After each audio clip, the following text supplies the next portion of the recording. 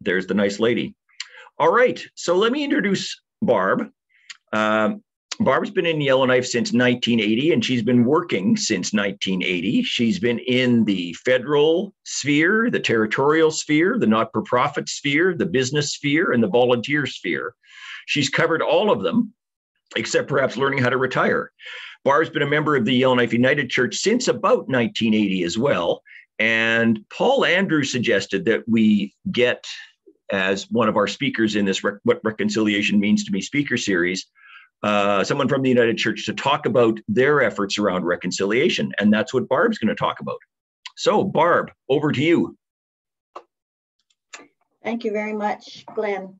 I do find it maybe a little intimidating speaking to a group of lawyers, and it reminds me of a story about my grandmother. She rented out her basement suite in her older years to young women.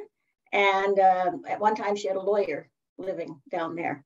And my grandma loved to play Scrabble, and she would play Scrabble against anybody. So one day she invited this young lawyer upstairs, and they had a Scrabble game.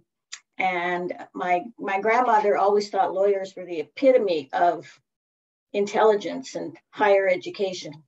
And so she played Scrabble against this lady, and she beat her. And we heard about that for a long time. She was very proud of herself. And so it just goes to show that I guess you shouldn't be intimidated by lawyers. So while I won't be beating you at Scrabble today, I do hope that some of the things that I say might resonate with some of you and give you some food for thought. So I'm going to divide this talk into three parts. The first is about my upbringing, where I came from, and how that has influenced my decision to get involved in reconciliation work. Then I'm going to describe the projects that the Yellowknife United Church has taken on in the world of reconciliation. And then lastly, I'm going to talk a little bit about how individuals can incorporate reconciliation into their personal and volunteer lives. And I do hope this is a bit of a conversation, so please feel free to ask questions to Glenn, and he'll pass them on to me during this, or if you have any comments. So because we're a small group, Barb, I think we'll just let people ask questions. And so if you want to ask a question, just open your mic up and ask Barb. Okay, thank you. So my upbringing, I was raised a little more rustically, maybe, than many of my peers. Back in the bush, things weren't as they were in the cities. So my grandparents were considered pioneers into the Peace River district of Northern Alberta. One grandfather came from Toronto area prior to the First World War, and developed a farm north of Grand Prairie. And the other grandfather came just after the First World War and made his farm west of Grand Prairie. Then they each married women from back home, and they raised families on those farms. My parents met as teenagers in residential school in Grand Prairie during the Second World War. This was a residential school for farm kids because the roads weren't good. They didn't have vehicles. They stayed in town during the week. I believe they went home on weekends. When he hadn't quite finished grade 12, my father taught in a one-room schoolhouse 3 miles from the house my mother lived in with her parents. So he would walk back and forth those 3 miles to court my mother. And it was successful, and they were married in 1949. In 1957, with 3 children and another one, which was me, on the way, it was time for my parents to buy their own property. So they bought 3/4 of land and homesteaded another 2/4 south of Grand Prairie in a farming community called Grovedale. There was no town, no electricity, no telephone, just a one-room school and a general store. The farmland there was cut out of the bush, out of the boreal forest. And there was no prairie land there at all, as there was on the farms where my parents grew up, that was on actual prairie, which is why Grand Prairie is called Grand Prairie. To get to that farm, we had to cross the Wapiti River, and there was no bridge at that time. There was just a ferry and an ice bridge in the wintertime. This farming area had only been opened up 20 to 30 years earlier, and there were still only a few families there. On the peripheries of the area, Cree people lived in the bush, living a fairly traditional lifestyle. The farm had only one structure on it. It was a log cabin that my family moved into. I recently asked my 93-year-old father who had built that cabin, and he told me that the local Cree people had built it. I asked him whether they owned the land or what their status was on that land, and he said, I think they were squatters. And I replied, or maybe they thought it was their land. And he said, oh yes, they probably did. In any case, the log cabin had been abandoned for some years by the time my family moved in.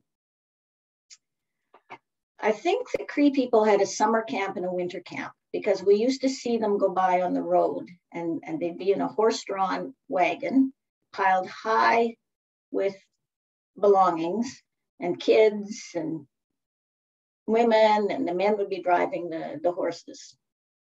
And I also remember wanting desperately to get on that wagon and go to wherever they were going with them. But prejudice and discrimination were the norm in that farming community and in the general population of the area of Grand Prairie. It was ingrained into us from an early age. By the time I started school in 1963, there were actually 3 classrooms, 3 separate buildings, still just using outhouses. We didn't have bathrooms or anything like that.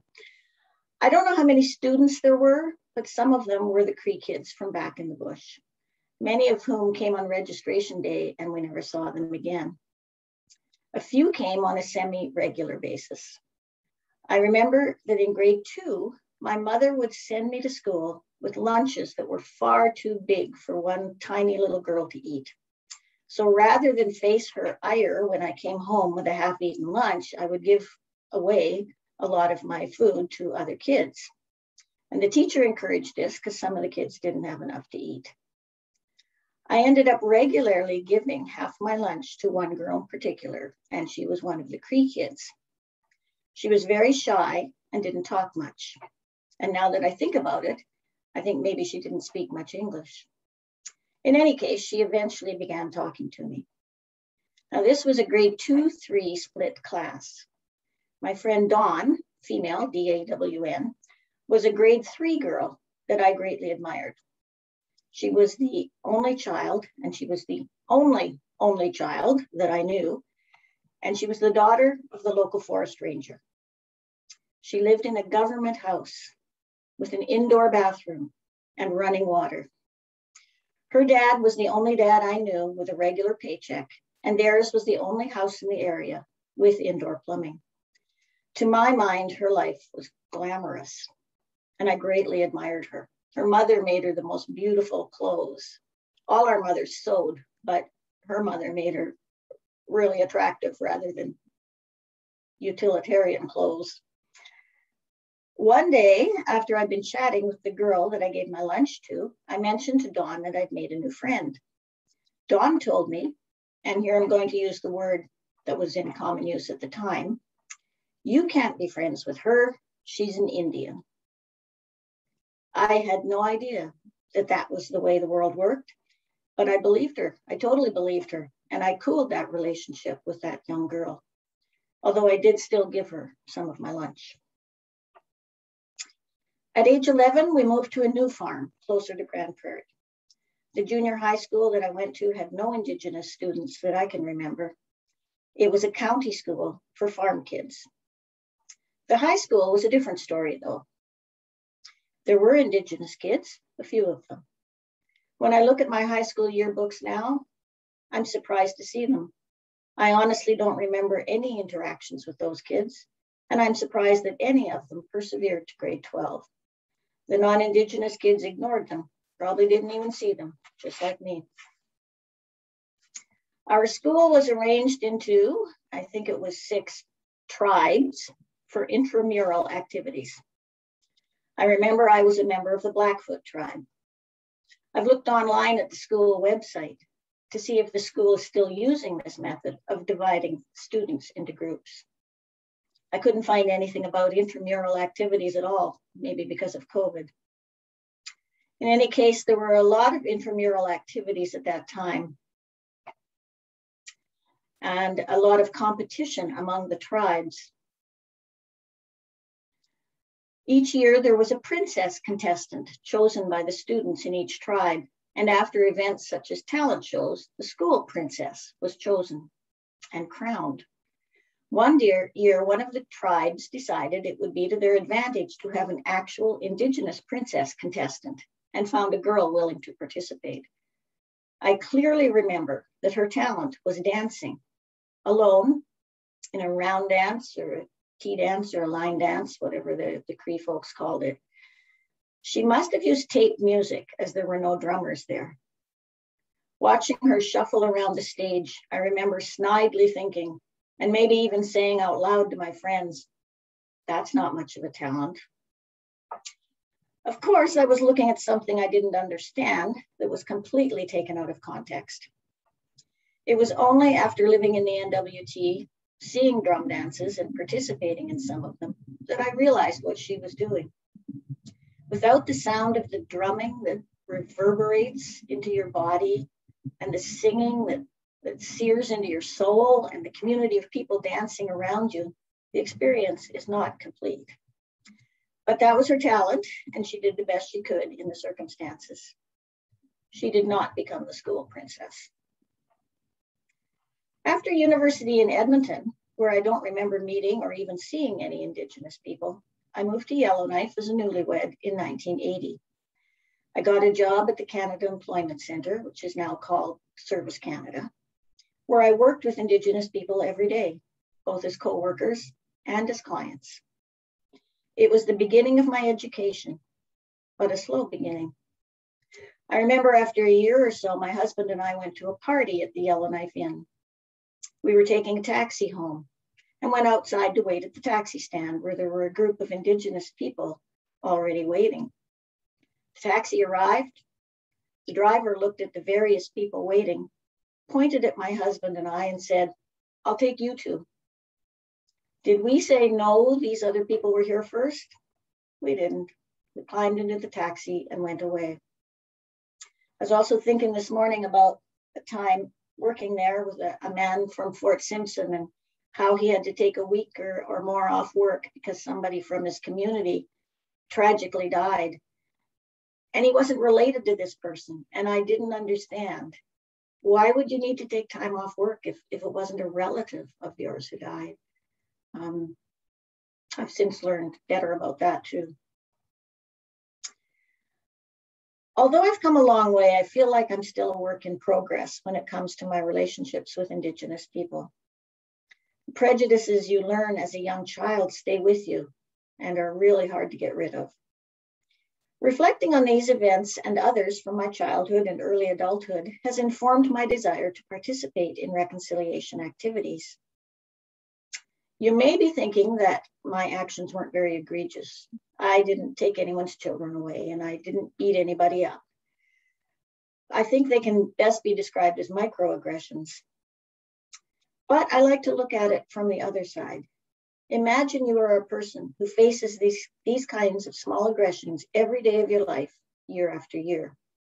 I know that I would end up being a very bitter and angry person in that situation. I felt that I needed to make some atonement for these and other events that have occurred in my lifetime. Then there is the greater societal need for reconciliation. As descendants of the people who colonized this country, we have a responsibility to make amends for the way the original inhabitants were treated. I find that if I take a step back and look at other countries that have been colonized, I get a better perspective. I've often been outraged by the way the original inhabitants of India or South Africa or any number of other countries have been treated by their colonizers. I've just finished a book right now about Israel and Palestine.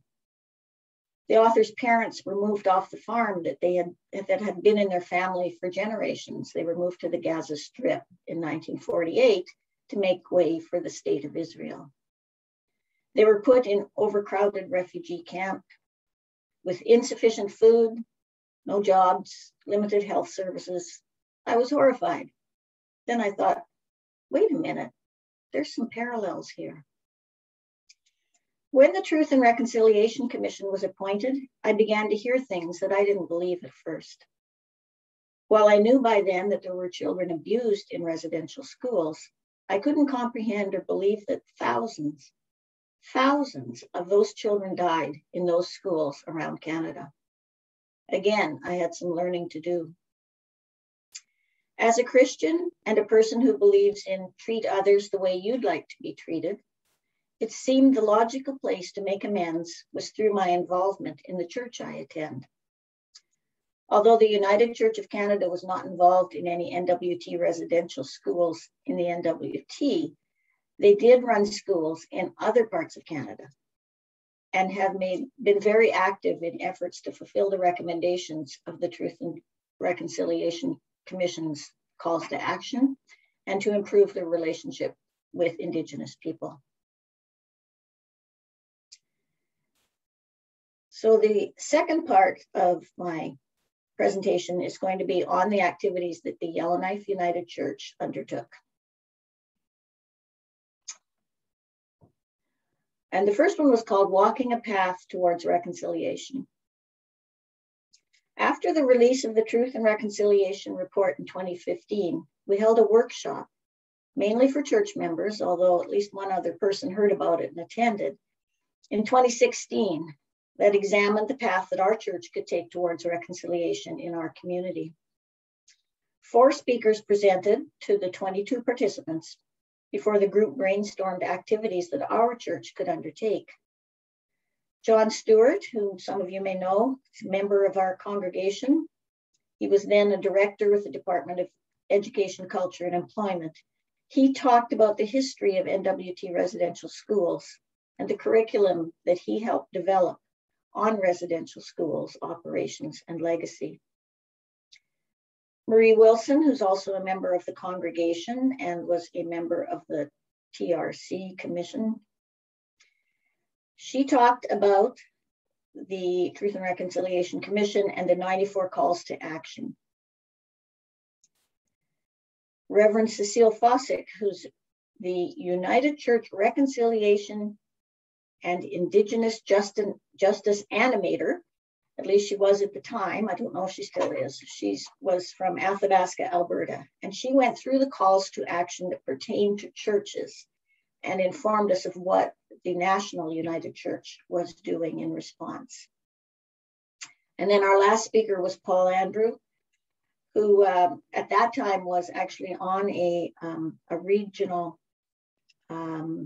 church committee on reconciliation, talked about the traditional spirituality that he grew up with on the land as a young child and how that was severed when he went to residential school. And then he talked about his journey to reclaim that Indigenous spirituality as an adult.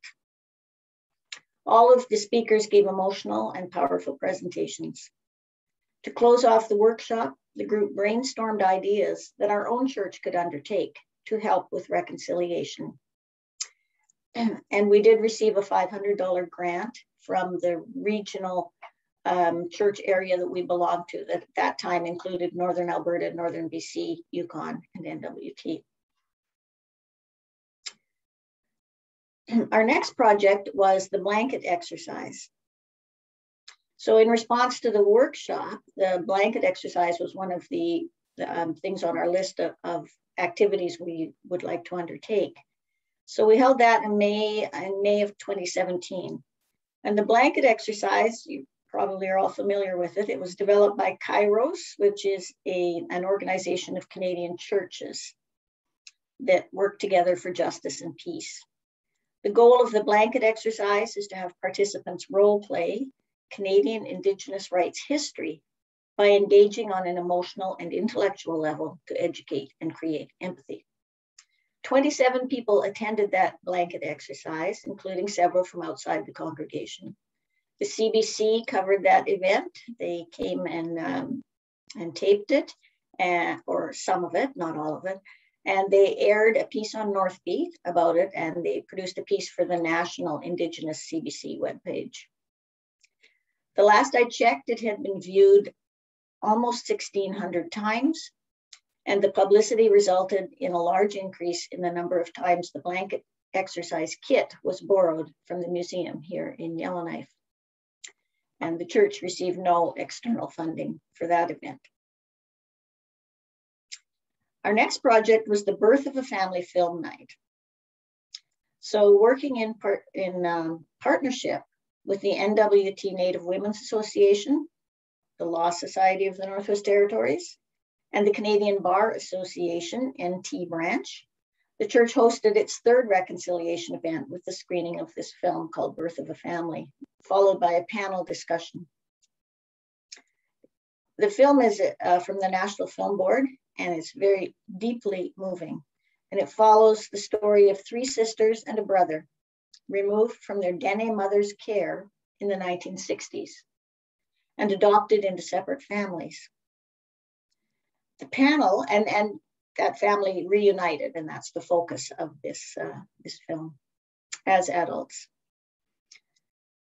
The panel included a lawyer, who was Carolyn Wozniak, a social worker, Susan Fitzke, and a cultural expert, Milo Nakiko, and they addressed questions such as the role of residential schools in the 60s scoop, what has changed in the child welfare system since the 60s, and how culture can be reclaimed. Betty Ann Adam, one of the four siblings, and she was the associate producer and co-writer of the film, traveled to Yellowknife from Saskatoon to attend this event.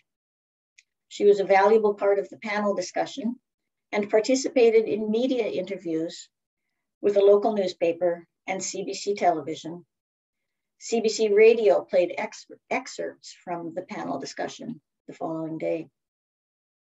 Over 100 people attended this event, and it was coincidentally held on the same night as a fashion show, an Indigenous fashion show at the museum, which also had 100 or so people. So a lot of people were divided on which event they wanted to go to. So at both events, we were really pleased with the turnout we had. And the feedback we got from the audience and the panel participants and Betty Ann Adam was very good. We received $2,000 from the National Church's Justice and Reconciliation Fund, $350 from the Canadian Bar Association, NT Branch, and $500 from the Law Society of the NWT to put on this event. And not just money, but we had people from the Law Society on the planning committee of that. We're very active participants. And then the last project is the one that almost happened, but COVID had other plans for us. And that was a pilgrimage to Fort Providence, which we were going to do this year. This project was inspired by a pilgrimage that Yellowknife United Church adherent Stephen Paquin organized in 2019 to take members of his own family to visit the site of the former residential school and mission in Fort Providence. Some of Stephen's relatives had attended that school. The Catholic Oblates founded the Sacred Heart Mission School and orphanage in the 1860s, and people were buried on those grounds until 1929. A monument at the site of the mission lists the name of the 300 people, many of them children from the residential school, who were buried in unmarked graves in the surrounding field. On September 30th, 2020, which was Orange Shirt Day, Stephen spoke during the morning worship service about residential schools and offered a challenge to the Roman Catholic, Anglican, and United Churches to make a trip similar to the one his family had taken. And he also made that challenge in the Yellowknifer in an article. Our congregation decided to take up the challenge. And we were going to travel to Fort Providence to view the monument, participate in a community ceremony, learn more about the people buried there, visit and learn from the local people, and in partnership with the community, develop a legacy project that would both symbolize this partnership and be of benefit to the people and the community of Fort Providence. One of the ideas we had for a legacy project, that monument is supposed to have a roof over it, which is there, but has never been properly installed. And we thought maybe that we could help with that. Fort Providence Chief Joachim Bonnet Rouge asked our congregation to go a step further and facilitate a workshop of community members to determine what to do with the graveyard site, the monument, and how to handle any other groups who want to make a similar pilgrimage. The workshop was set to take place in May 2021, with the pilgrimage to follow in mid-August. 2 days before the delegation from Yellowknife was set to travel to Fort Providence, the May COVID outbreak in Yellowknife forced the cancellation of the workshop. During the summer, the community of Fort Providence was busy with the aftermath of the floods on the Mackenzie River, the commemoration of the 100th anniversary of Treaty 11, and other events. Then in mid-August, the second outbreak occurred. We had received a $9,500 grant from the Justice and Reconciliation Fund of the National Church for this project, but we had to return it as the money was not going to be spent by year's end.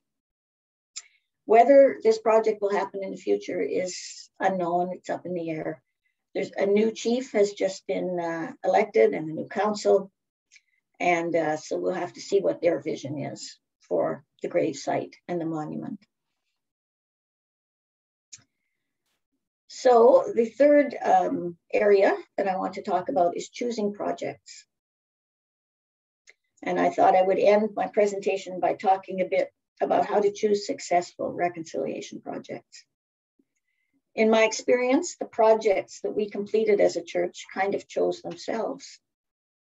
After the first project, we had a list of possible actions, including watching a particular film. That film didn't work out.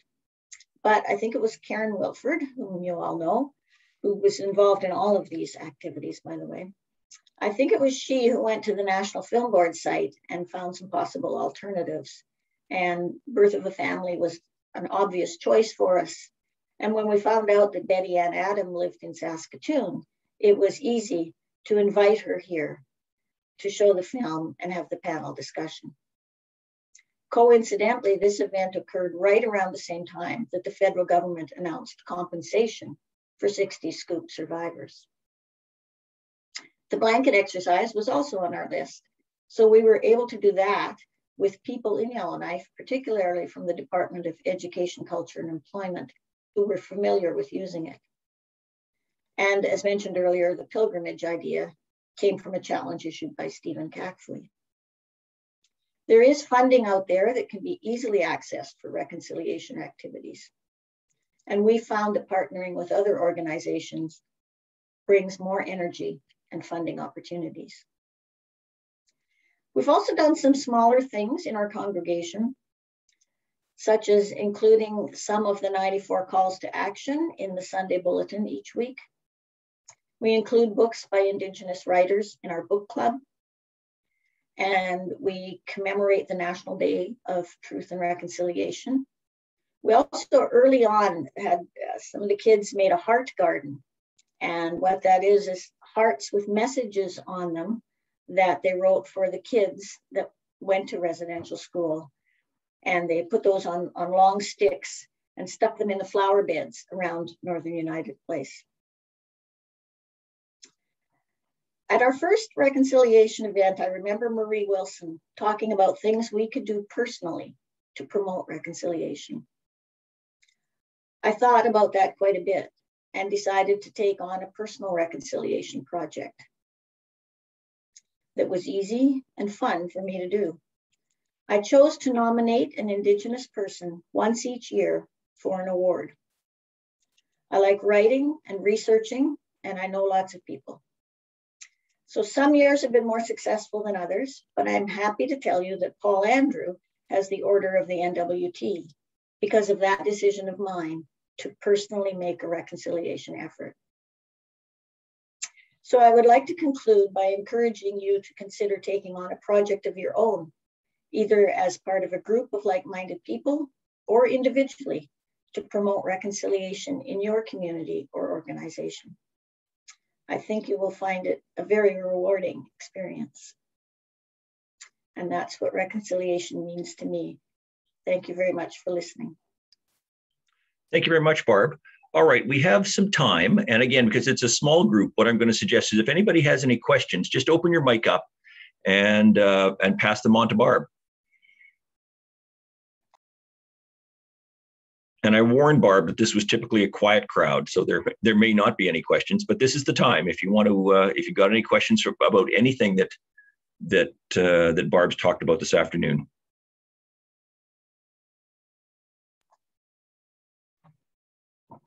Maybe I should ask them questions. that has even less. You can try. You can try. I'm Linda Marcotte, the United Church minister that's been here for 20 months. And I very much appreciate, Barb, how you presented your presentation. It gives me a greater understanding of my congregation and our commitment to reconciliation. I'm someone that comes from this east coast of Canada, and I really didn't understand a lot of what is going on with the TRC until I got here and started talking with my congregation, particularly Marie Wilson. I just wanted to say about the United Church as a whole, we have given a formal apology to our indigenous peoples in 1980s in Sudbury at one of our general councils.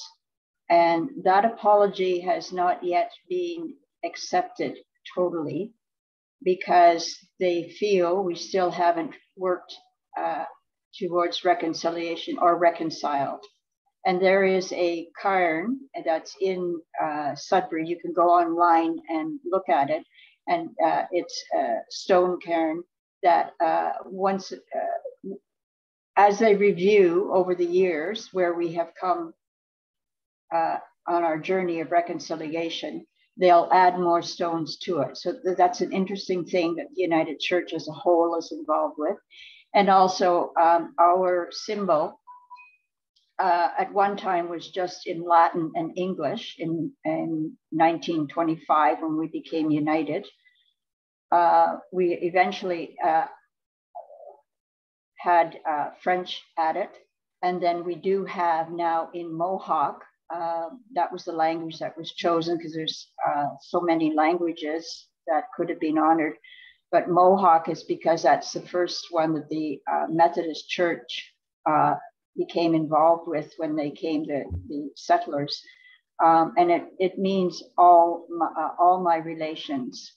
So Barb, when you spoke about having to have time off work for a funeral of a community member, that's what the United Church is recognizing about their culture, and we honor that. We try to honor that.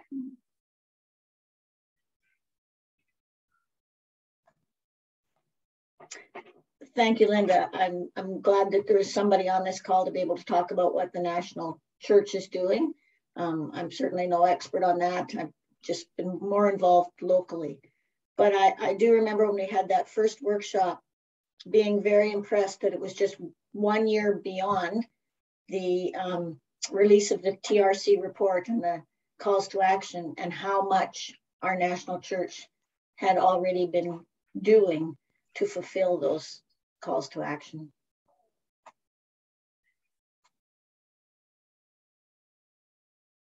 Thanks again, Barb. Last call for questions, anyone?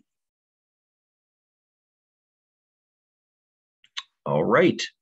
Then I want to thank Barb and as well Linda for their presentation this afternoon. This was recorded, you'll recall, and will show up on the Law Society's YouTube channel. What I'll do is for Barb and Linda, I'll send you the link once it's up, so you can pass that on if you want. Otherwise, thank you everyone for participating. Thank you, Barb, and have yourself a fine afternoon, everyone. Bye for now.